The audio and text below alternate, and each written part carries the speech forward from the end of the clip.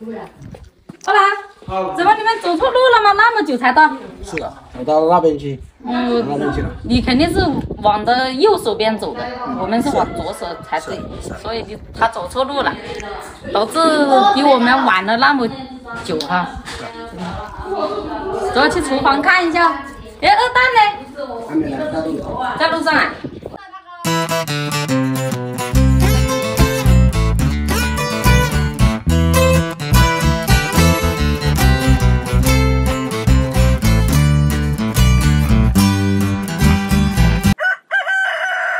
炒的牛肉好吃，我这就录一手呗，这个叫激将法。然后我们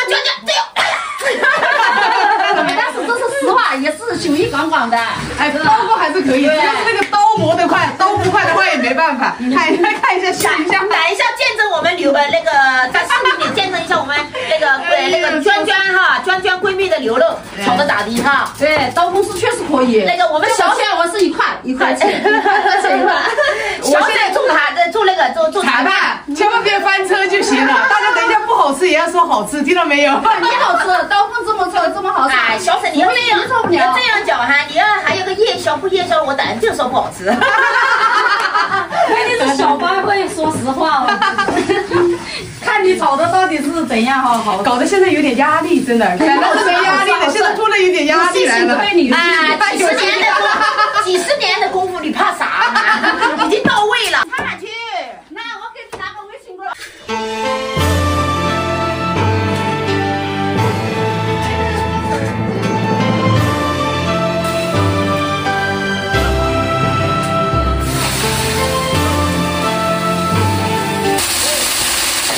炒蛋，我做火锅，小火啊。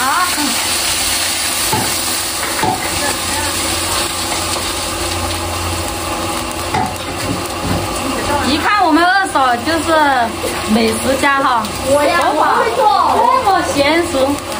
我不会做，我也是学着做的。哪里不会做？看着好娴熟。二嫂，请家的不好吃哦，挺好吃的。等一下一定要说好吃啊！好的，要不然我没心情了，辛苦了啊！辛苦不辛苦？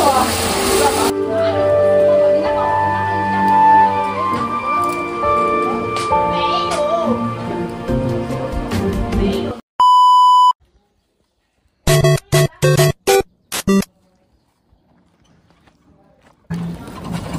我们现在去接二蛋啊，怕他等一下像二郎一样走错路了就不好了。